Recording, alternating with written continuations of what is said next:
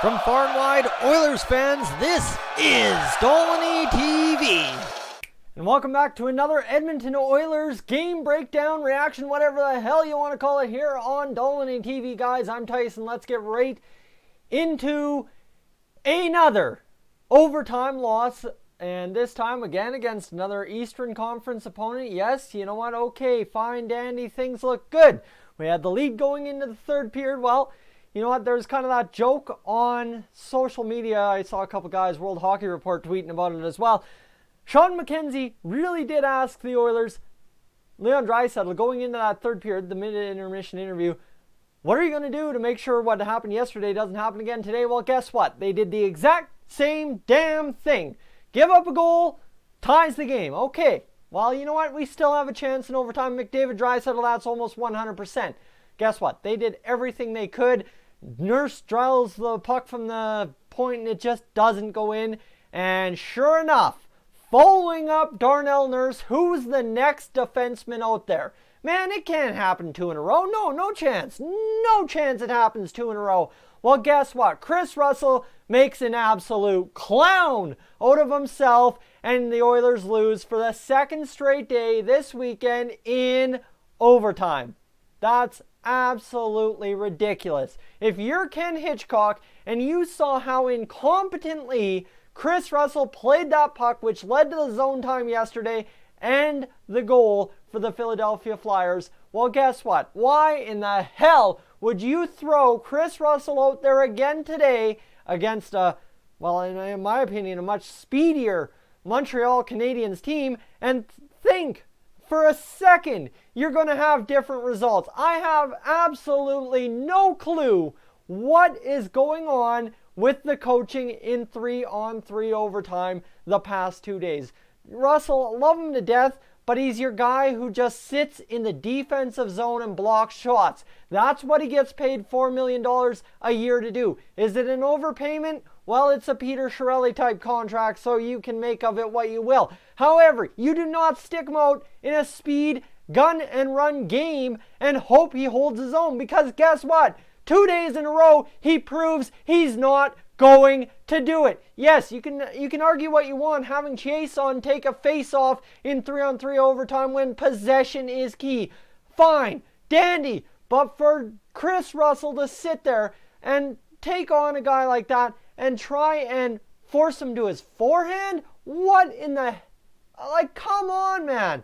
The defensive incompetence. That's what it is at best, guys. At best. That play by Russell is defensive incompetence. That is basic hockey 101. It was talked about 3 or 4 times in the broadcast on Hometown Hockey on Sportsnet today about how important it is to avoid the forehand puck handling when you're talking about the dangerous team that is the Montreal Canadiens. They were talking about making sure Weber doesn't receive it on the power play on his forehand, because guess what? That's going to lead to a shot that's going to be very dangerous. Same thing in overtime. Russell forces his man to the forehand and it's bar down, back of the net, game over in overtime for the second day in a row. Okay, you know what? I'm going to take a break because I am angry enough about it as is. Let's just sit here, relax, and go over the stats, because again, it was a great effort by our Oilers.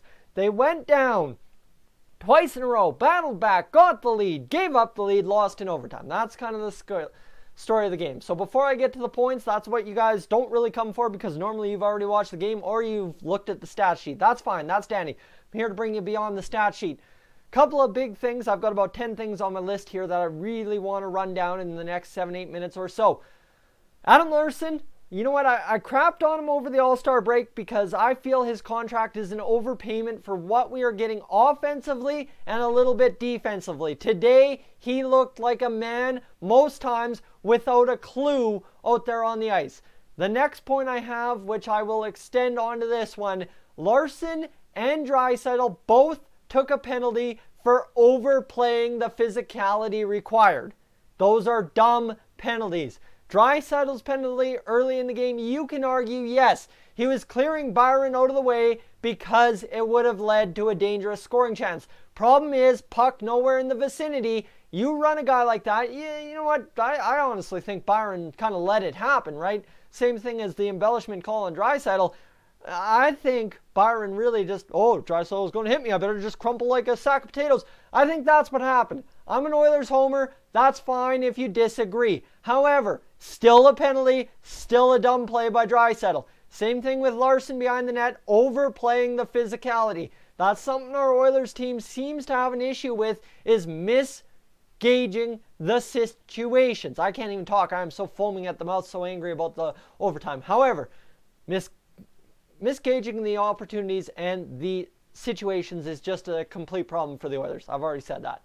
Now, the one positive point I really want to get to. This is something I will cover hopefully tomorrow in a video, tomorrow evening when I get going on the video topics. This is my leading one for tomorrow. Lucic starting to do old style Lucic things. He's all of a sudden these past 2 games up on top of the lineup with McDavid and Ratty. He's starting to just change, right? He's changing that game. He's adapting to being a slower player, but starting to get smart. Now that power play goal, that really wasn't a power play goal, but everybody on the power play was out there. We had 4 forwards out there still after the power play had expired, so might as well still be a power play.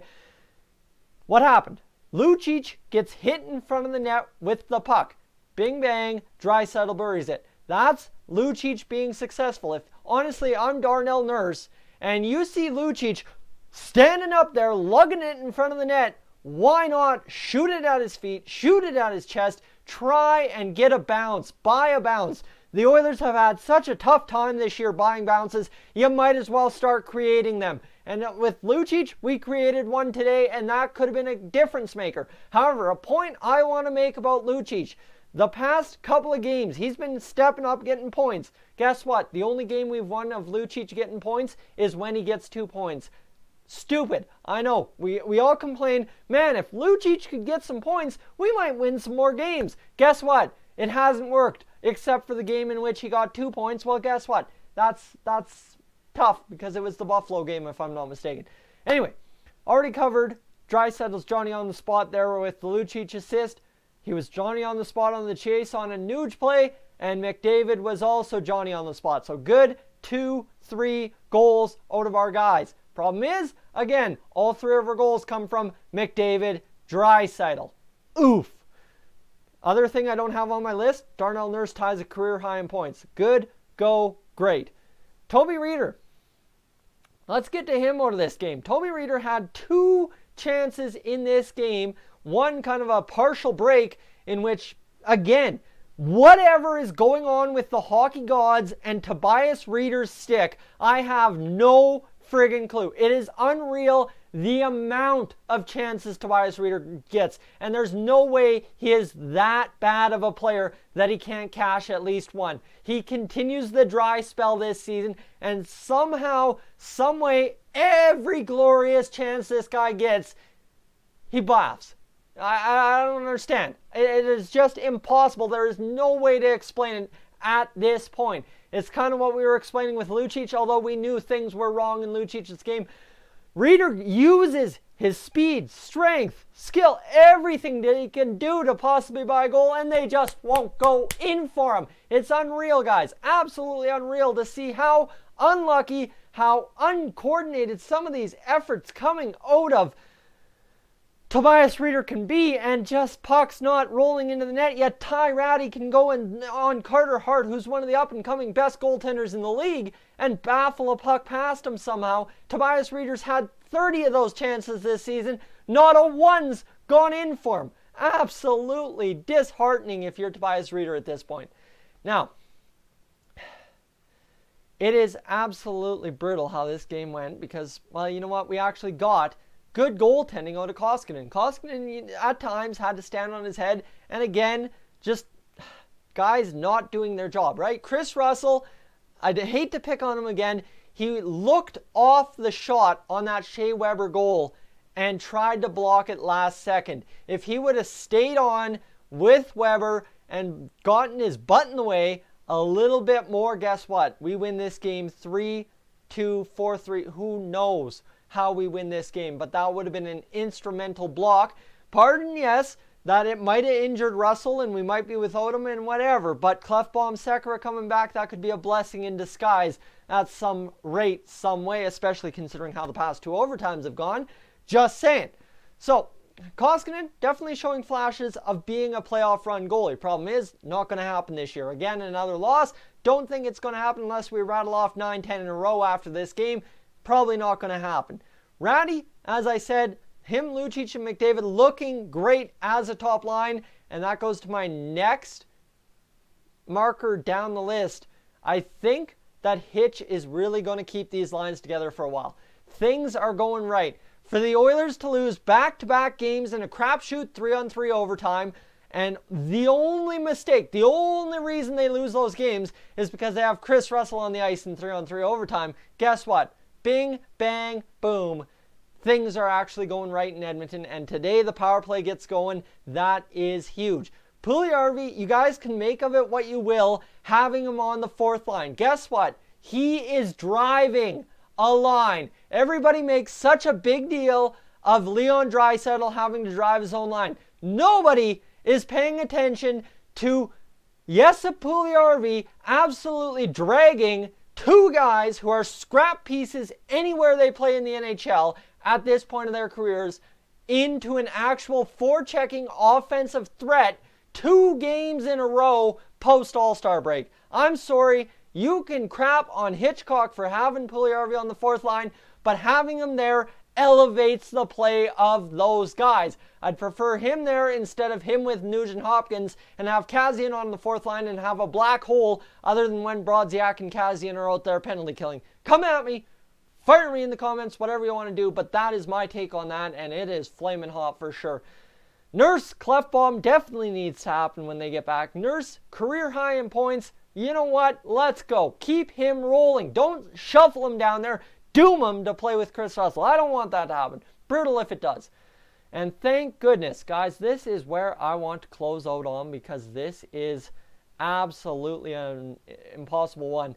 Jeff Petrie, thank God he has a brain because we could be talking about a season and maybe a career lost if he would have finally finished off McDavid on that check. Thank goodness, Jeff Petrie. I saw on Twitter guys were thanking him, once an Oiler, always an Oiler. No, that's just a guy with a hockey brain. You do that, you would never, ever, ever play your legit NHL game ever again because guys would just be coming to take your head off if you were that greasy. Guys, I'm Tyson. This is Dolynny TV. A 4-3 overtime loss to the Montreal Canadiens, 2 in a row post All-Star break. The losing streak continues for the Edmonton Oilers. We'll see what happens next time out. I will catch you guys in the next one.